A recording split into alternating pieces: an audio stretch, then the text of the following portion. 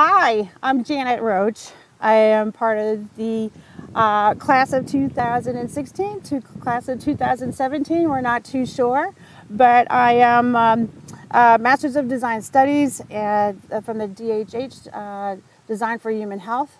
So I'm also the co-chair for the Alumni Advisory Council. We hope that you guys will kind of stay in touch because we want to go and stay in touch with you and know what you're doing, because we've got a lot of exciting things going on. So I'm here to give you an update on the Update campaign, and I just want to give you a couple of quick facts before I tell you who the winners are today. The fun facts from the campaign is that 178 responses since the launch on May 3rd of 2021, and the entries range from the class of 1970 to the class of 2021. So over 50 years worth of responses.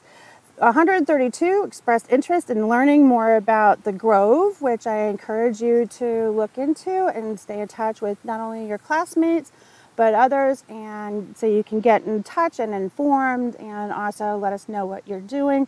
So it's an important way to keep everybody together and getting a chance to maybe even reacquaint yourself with this school. So, and then what's kind of really wild about the whole thing, we now have 7 new BAC couples who are now clearly identified, which I think is pretty great. So anyways, so here we go. So the importance is to kind of get, so anyway, so we have 5 winners. I'm gonna mess up a few names here. My apologies. If you have any questions, please talk to the advancement office. So Rania Gaffer, M. Arch, 2017, congratulations. William Finnerty, B. Arch, class of 1995. Shranti Sinha, M. Arch, class of this year, 2021, congratulations. We're very proud of you.